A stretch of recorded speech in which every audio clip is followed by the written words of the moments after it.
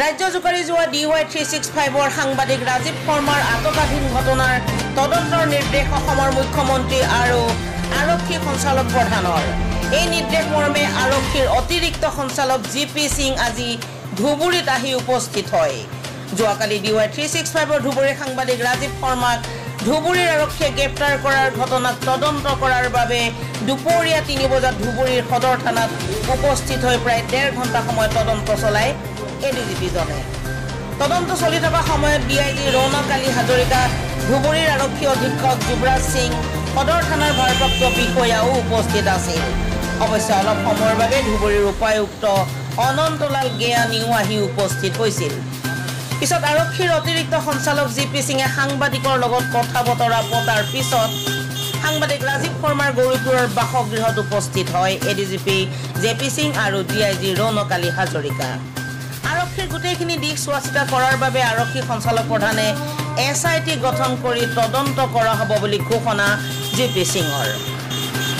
উল্লেখ্য যে ধুবুৰী সদৰ থানাত উপস্থিত হৈ গোটেই ঘটনা তদন্ত কৰাৰ কেইটামান ঘণ্টাৰ পিছতেই নিশা 7 বজাত ধুবুৰীৰ আৰক্ষী অধীক্ষক যুৱৰাজ সিঙক গৃহ বিভাগৰ অতিৰিক্ত সচিব মণিৰত্ন মহন্তই memo number HMA 165/2019/25C date 17/07/2020 স্বাক্ষৰিত কৰা এক চৰকাৰী নিৰ্দেশ মৰ্মে ধুবুৰীৰ আৰক্ষী অধীক্ষক যুৱৰাজ সিঙক ধুবুৰীৰ পৰা বদলি কৰি লিগিৰি পুখুৰীত অৱস্থিত প্ৰথম APBN কমাণ্ডেণ্ট হিচাপে বদলি কৰি দিছে।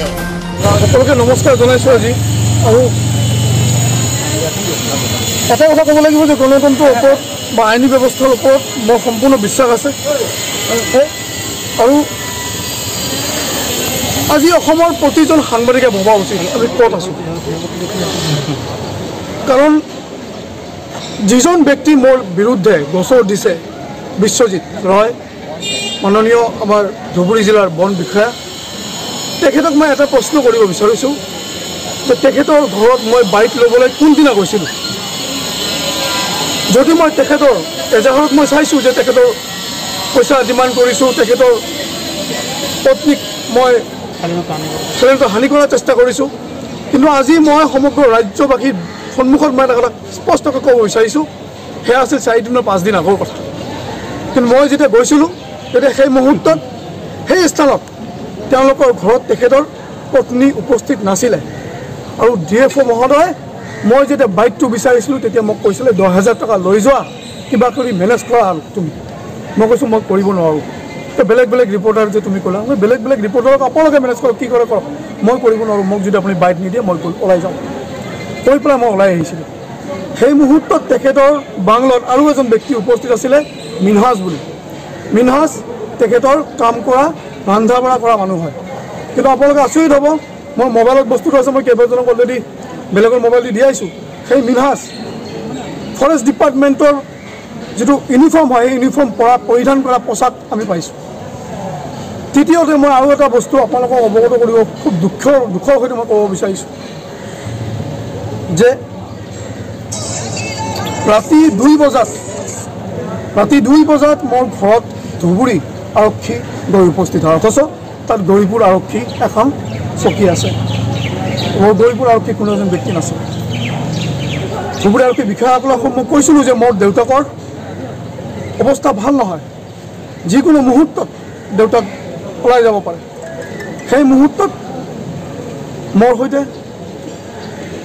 মই বহুত কথা কৈছোঁ, তেওঁলোকৰ কথা কাটি কৈছে। মই কথাটো শুনিব বিচৰা নাই। মই কৈছোঁ যে মই মৰ্ণিং যাওঁ। হয়তো দেউতাক সেই বস্তু শুনি পেলাই আজি মোৰ দেউতাক আজি চিৰদিনৰ কাৰণে হেৰুৱাবলৈ বাধ্য হৈছোঁ। কিন্তু কোৱা হয় যে চকত মোৰ দেউতা আজি মই অনুভৱ কৰোঁ যে এই দেউতা আজি ৰাজীৱ শৰ্মাৰ দেউতা নহয়, প্ৰতিজন সাংবাদিকৰ পিতৃৰ মৃত্যু হৈছে। মই আজি কেমেৰাৰ সন্মুখত প্ৰতিজন সাংবাদিকক কৈছোঁ, চিণ্ডিকেট মুখ্যমন্ত্ৰী ডাঙৰীয়াক মই অনুৰোধ কৰিছোঁ, আপুনি এই বন বিষয়াৰ বিৰুদ্ধে CBI ইনকুৱাৰী, CID ইনকুৱাৰী অতি শীঘ্ৰে দিয়ক। আপোনাৰ জল পট হৈ যাব কিমান লাখ টকা মাহত ইনকাম কৰে। আমি সেই বাতৰি পৰিৱেশন কৰিলে আমি ধন দাবী কৰোঁ।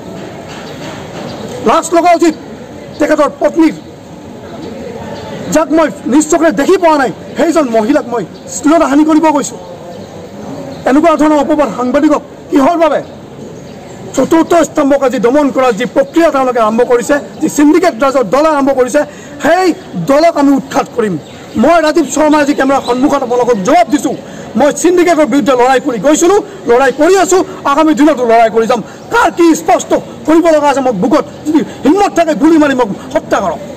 মই আজি আহিছোঁ ইয়াত, যদি আপোনালোকে দেখে তো প্ৰায় 3টা ভাগ আছে।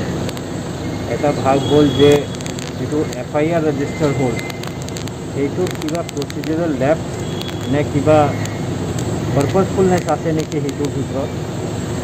তো এই গোটেই ঘটনাক্ৰমৰ কাৰণে মই যিখিনি মোৰ প্ৰিলিমিনাৰী ফাইণ্ডিংছ এইখিনি মই আজি গৈ DGP মহাশয়ক আৰু মাননীয় মুখ্যমন্ত্ৰী মহোদয়ক অৱগত কৰিম।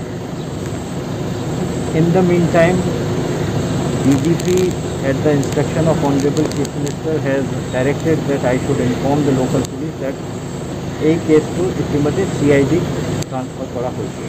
নম্বর 1। 2 নম্বৰ, এই গোটেই ঘটনাক্ৰমত আছে BFৰ বিৰুদ্ধে কেইটামান অভিযোগ আহিছিলে আনৰিলেটেড টু দিছ ক্ৰিমিনেল কেছ। এই অভিযোগৰ বিষয়ে মাননীয় DGP মহোদয় ভিজিলেন্স এন্টি কৰাপশন ডাইৰেক্টৰেটক এটা ইনষ্ট্ৰাকশ্যন দিছে two carry out N investigation and enquiry. 3 number আছিলে যে ধুবুৰী পুলিচৰ কিছুমান এনেকুৱা কামৰ বিষয়ে মানুহে কৈছিলে যিটো মিডিয়াটো ৰিপৰ্ট হৈছিলে। সেই বিষয়ে আমি এটা SIT গঠন কৰিম বুলি ভাবিছোঁ। এইটো অলৰেডি DGP ছাৰে এগ্ৰী কৰিছে। এই SITয়ে গোটেই যোৱা 2 বছৰৰ যিখিনি ঘটনাক্ৰম সেই ঘটনাক্ৰমত তদন্ত কৰিব, তদন্ত কৰি তেওঁলোকে ডিটেইল ৰিপৰ্ট ছাবমিট কৰিব। মই মোৰ আজি যিটো প্ৰিলিমিনাৰী ফাইণ্ডিং এইটো আজি ৰাতিৰ ভিতৰত গৈ মাননীয় DGP মহোদয়ক আৰু মাননীয় চিফ মিনিষ্টাৰ মহোদয়ক দি দিছোঁ। এতিয়া মই ইয়াৰ পৰা আমাৰ যিটো মিডিয়াৰ বন্ধু আছে ৰাজীৱ শৰ্মা, তেখেতৰ ঘৰত ঘৰতো যাম। তেখেতৰ দেউতাৰ যিটো দেহান্ত হৈছে সেইটো আমি খুব দুখে, আৰু এই বিষয়ে মই তেখেতক মোৰ ফালৰ পৰা শ্ৰদ্ধা জনাবলৈ ঘৰত গৈ আছোঁ। আৰু তেখেতৰ লগত যিখিনি কথা পাতিব লাগে এই বিষয়ে, এই ঘটনাৰ বিষয়ে, এইটো মই তেখেতৰ ঘৰত গৈ বহি তাতে ক'ম। Thank U. ধুবুৰী জিলাৰ পৰা Syed Nurul আমিনৰ report, any time 24।